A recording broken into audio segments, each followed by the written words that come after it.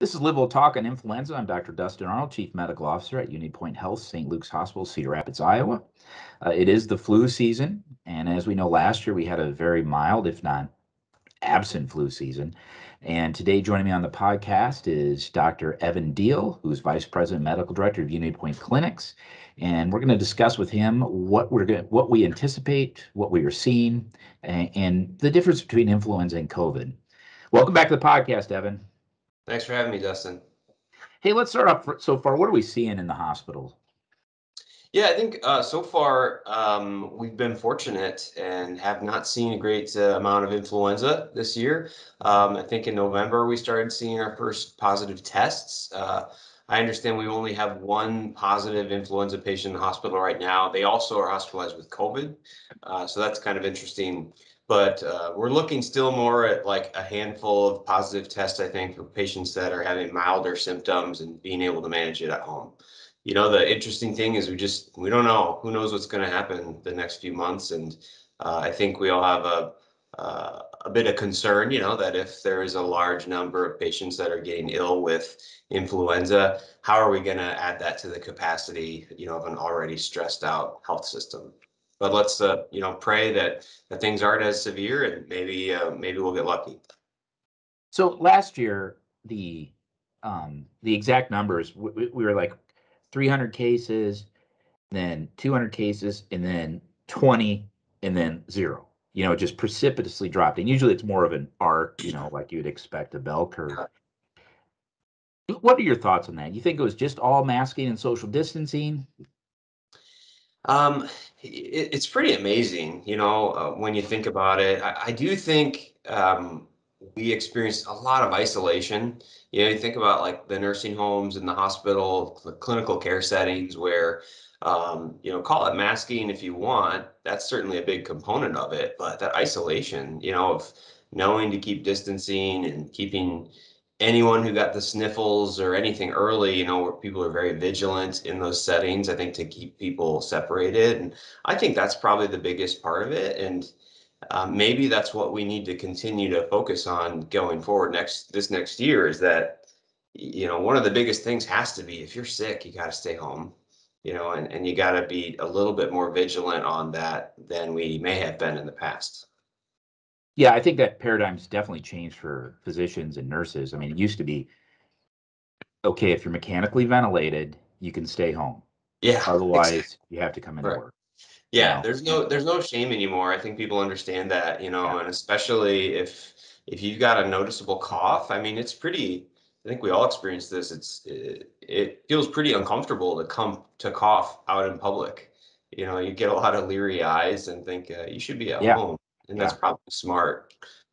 I think one of the conclusions that I've drawn from last year and how the flu season behaved, that prior to the pandemic or early on in the pandemic, they were making comparisons to influenza.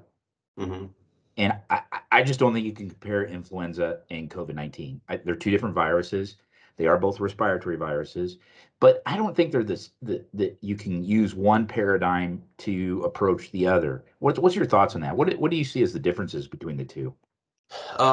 Clearly, COVID-19 is, you know, a higher degree of a higher infection rate, or you're more contagious. You know, I'm the first person to say that I've been wrong about a lot of things. And I remember sitting on my couch back, you know, when we first heard about COVID, thinking like, you know, we know how bad influenza can be, right? I think from a physician or provider standpoint, you're used to seeing, you know, people that get intubated or die, you know, from influenza. And so we know that that's a great challenge. And so my initial thoughts were like, yeah, this is going to be pretty similar, you know, that most people have mild symptoms, but elderly or even young children, you know, could get very sick. And even if the, you know, mortality rates are in the, you know, single digit percentage, when you have millions and millions of people get that, right, that gets to be a pretty big number, like it is for influenza every year.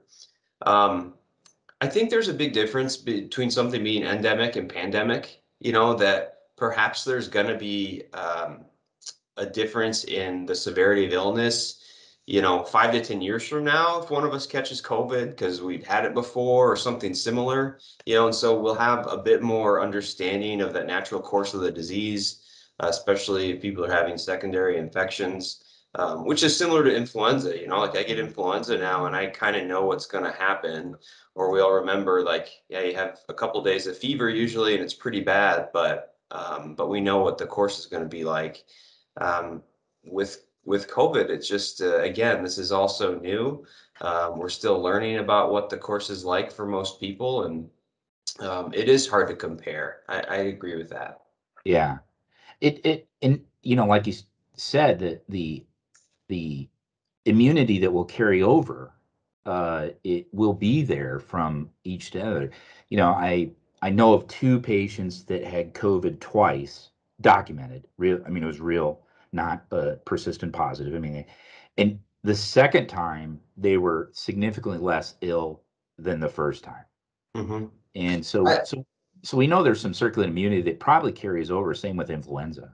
Yeah. If you think about it in a not technical way, I read something on the CDC's website about the influenza vaccine that just said that every year it helps train your body to help fight off influenza. And I like that description of it because the influenza vaccine doesn't make you completely immune to it. We know that, right? But it seems like it does help your body train to fight it off. And I think that uh, previous infection from influenza may do the same thing. The same thing for the SARS-2 coronavirus, that we're still learning and our bodies are still training how to fight this off. And I think over time we'll get better at it.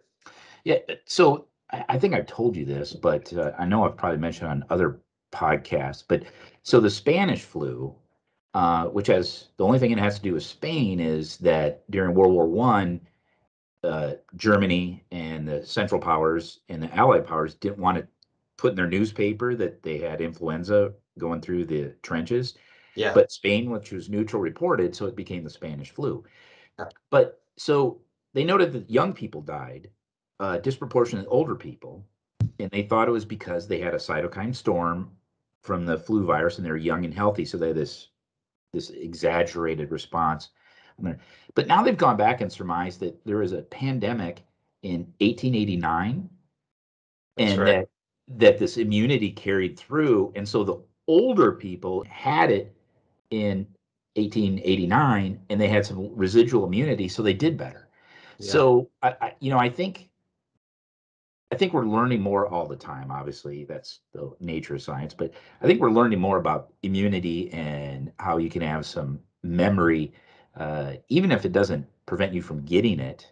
It does prevent you from becoming as ill, Yeah. uh, and transmitting it. Influenza and COVID. What are the similarities and differences as far as physical symptoms? Yeah, you'll see a lot of charts out there trying to describe them. The biggest challenge is that a lot of them overlap. We think of symptoms of respiratory viral infections. So we think of cough, we think of fever, malaise. If you dig down into it, some of the CDC reports will talk about more generalized fatigue, like severe weakness hitting on, might be something that's more with COVID. Body aches and chills might be something that's more with influenza. But there's a great degree of subjectivity there and clearly some overlap. But, cough, I think, is a big one. Fever is what we think of, that generalized weakness and fatigue. Those are the big ones that I think of. We've heard of the anosmia, difficult loss of taste and smell. I'm not aware of that being part of the influenza, but that usually is something that seems like people notice after the fact, as they got fever and got the diagnosis. So I don't know how helpful that is to catch it initially. Those are the ones that I think of. I don't know if there's any I missed there, Dustin. No, that's that loss of taste and smell. It seems to be pretty um, pathognomonic or consistent with COVID compared to other illnesses. hmm Um, You mentioned, I remember when this all started, something about mucus or snot, right? That there didn't seem to be, I think with both of these, we usually don't think about as much the profusely runny nose, Right. super Right. Yeah. stuffy nose, and even some sore throat. That's probably more what we think of a typical seasonal cold, and that's an important difference. Again, there is a lot of overlap there, as that runny nose might, progress to a cough, and is that going to be influenza? I understand people being concerned about that, but I think if you start with something that's primarily sinus, and starting up there, and then maybe progresses to a cough, that's probably unlikely to be an influenza or COVID, in my understanding. I just read an article, a journal somewhere here on my desk, but unlike, remember medical school, you learn influenza, staph aureus is the most common Yeah, secondary pneumonia, yeah, or seen with that. Strep remains the most common cause of pneumonia, period. But staph with viral infections, so the super infection, and that's what a lot of people die from. When hmm, elderly people, they get a super infection on top of the influenza. That's, as our intensivists have noted in our hospitalists, that's pretty rare with COVID. hmm. They're not getting secondary bacterial infections. Um, Yeah, and we've, certainly when the people get critically ill, a lot of times antibiotics seem like a reasonable, maybe there is some underlying bacterial infection we don't know. So I think there's been some usage of antibiotics, but not a lot of documented, specific organisms.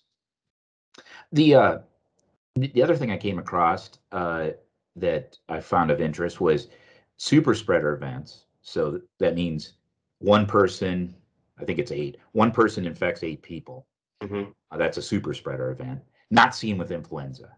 Right, So if that kind of gives it away too, that right, maybe, okay, this might, and we don't see the lymphocytopenia, the thrombocytopenia, the low platelets, low lymphocytes that we saw with in the elevated D dimer that we right. saw with Do you, you mentioned the super spreader. I still wonder if that comes back to, just some degree of previous immunity, right? Like that perhaps those people have had some influenza, either exposure in the past or had it in the past, and perhaps that's why, they could be around someone and not contract the disease. Well, It's just, I think part of it is that influenza is predominantly droplet, and COVID, although I feel it's airborne. I think the evidence that it is airborne is I go back to the USS Roosevelt. They could see where sailors were based on the duty log, and they had no contact with other people, but yet they got it. So so I think that might be part of it too. yeah, And- I don't know. I mean, you wonder, like, could it still be the same degree of being droplet, but just that if you had influenza before, what we call yeah. droplet, you could get it, a few of those droplets and really not get infected. Versus if it is just droplet for COVID and it's so infectious that if you get just a little, just a few of those viruses in your mucosa, that's enough. Um, it's Well, really and hard to confirm that. yeah, it is super hard to prove that something's actually airborne. Yeah. And it's really just over time and evidence they can surmise that confidently. It's very difficult to culture something out of the air, based Yeah. on what I've read. Yeah. I think the the concern that reading some of the PhD literature, the immunologist, that what you talked about, how you have your body is trained to fight off influenza each year, and last year we weren't exposed to influenza. And so there's the risk that we could have a worse flu season because we don't have that carryover immunity that we'd have it during fall and a normal flu season. Sure. So that's yet to be seen. Now the southern hemispheres did fine, um, but they they actually had, if you think about it, they had their flu. Why they still had a rather high uh, efficacy of the vaccines. Hmm. They're available in January. They're getting them. Um, I think you and I were talking about this the other day, that if we'd have known the vaccines would only have 6 months, we would have given them in July Yeah. Or, to we'll have cover to the figure year. out is there going to be an annual thing? It sounds like there's officially they're saying they think that's unlikely right now, if you get the full series. But what's the perfect timing? Will there be annual changes? I think any of that's possible. Wouldn't be surprised. Well, in addition to the flu shot, the vaccine, what other things can people do to prevent catching the flu? Yeah, I think it's simple things. We talked about just washing our hands. In hospital settings, we have the alcohol, hand washing stuff, which is fine, but washing your hands as best as you can. Staying home when you're sick, you're not feeling well, or covering your cough. The polite things that we teach our kids to do, cover our cough and wash our hands, I think are really important. Yeah, I think masks are going to be a big part of our communities and societies for a large group of people going forward for quite a while. I mean, you Yeah. saw what happened after the initial SARS outbreak in the Asian countries, that culturally became a lot more acceptable, and I think there will be some more of that. You hear people talk about just being right now they're uncomfortable being in big groups of people. Public transit. Imagine being on the subway or something like Yeah. that. I would understand that. Wanting to feel like you're protecting others and wanting to be wearing a mask when this pandemic ends might still continue. But I think it's the simple things. I think it's washing your hands, it's covering your cough, it's staying away from people when you're sick. Isolating, staying home, not going to work if you've got a fever and a cough, and just trying to think about each other. Right? Again, it's all of this comes back to us trying to protect each other. Um, if I'm staying home with influenza, normal 5 to 7 days usually is the course of the illness. What else should I do at home? Hydration? What? That's a great question, and I think it's really different for different populations, right? Like, if you're a teenager in your 20s or 30s, it's I think it's really really unlikely if you're healthy to run into a severe problem from typical influenza. For older folks, I think about and I talk with patients about like, well, what's changed? Have they stopped eating and drinking? Like that's a big sign. If you're in bed for 2 or 3 days with fever and all of a sudden, you're 60 plus and you've stopped eating, that's not a good sign. Right. Lethargy and mental status changes in older folks when they're not talking. That's something to be concerned about. And so it is important to stay hydrated, especially if you're having a fever. Your metabolism's ramped up, you're really likely to get dehydrated. But if you have other medical conditions, if you're an older person and you're on a lot of medications, some of those medications like diuretics and things like that, as soon as you throw in a wrench like having a fever and not having your normal fluid and sodium intake, like I think you're at risk for a lot of complications. And that's how we Yeah. see people come and getting really, really sick, dehydrated with kidney failure. And so that is something where if I think after a day or two of having a fever, if you're not feeling better, you need to talk to your doctor. Yeah. But if you're a 25-year-old who's not on any meds and you're able to get some chicken noodle soup down and feel miserable for a couple days, but stay in bed, make sure you're drinking, that's something that I think, chances are you'll be fine. Uh, I would say in my 25 years of practice, I've seen influenza followed by exacerbations of heart failure as a very common scenario, more so than super pneumonias Yeah.